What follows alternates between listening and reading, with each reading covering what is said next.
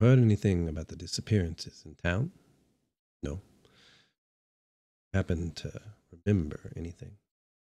Now, there are many that consider this to be RPing when we talk about playing our tabletop. But what about I walk up and ask the barkeep if he knows anything about disappearances in town? Offer him money if he can tell me anything, or if he can talk to me later if he remembers anything. It's RPing. Talk about it.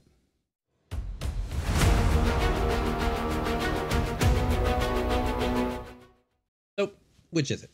Do we need to dive into our acting career, find our inner motivation to play our character, taking on their mannerisms and voice, turn into our own little Mercer? Or is it enough for us to just explain our actions and guide our character through the story in the world? So I'm sure we have all met that person that insists one way or the other, or the extreme thereof. As a GM, I try not to enforce my players to do either. I allow them to take it to whatever extent they want, most of the time within reason. Now, there are some things that I just don't explore at my tables. I let each people explore character in the world to their own extent. I have tables where they don't feel comfortable talking as their player, so most everything is third person, whether it's NPC interactions or haggling for prices at a store. In fact, I have some players that most of the time don't want to do any of the mundane life RP stuff at all. No emotional bath sessions, no drinking at the local gambling inn about some lost love or the death of a party member. Nope. Now, sometimes this can't be helped, depending on your story. But I've had some players that have loved doing just that. I have gotten lost in a game spending a night of gambling and drinking games only to spend the last moments of a playing session at the local shop their next morning, or spending most of the day shopping. But what is RPing really? Well, get ready to leave your retort in the comment section below. But they're both RPing.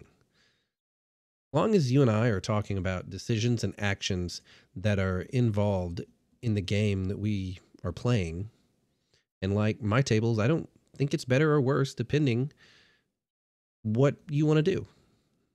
Everyone will have their preference, and maybe we should let everyone play their own way.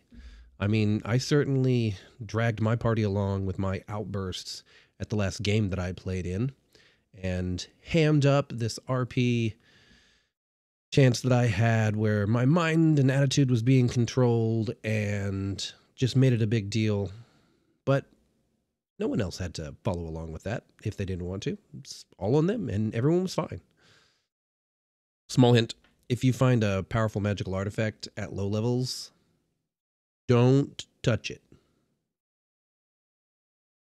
But unless your DM is just narrating your actual life, everything we're doing is RPing. None of us actually cast arcane arts. We don't rip chaos from the weave and make spells. We don't walk around in full plate carrying a 6-foot sword slaying dragons or goblins or whatever. There's no one walking around calling divine judgment from the heavens and smiting someone to dust. So yeah, it's all role-playing. So next time you're at their table, let the voice actor have at it. The drama kid, his loot, the quiet guy, he can shine.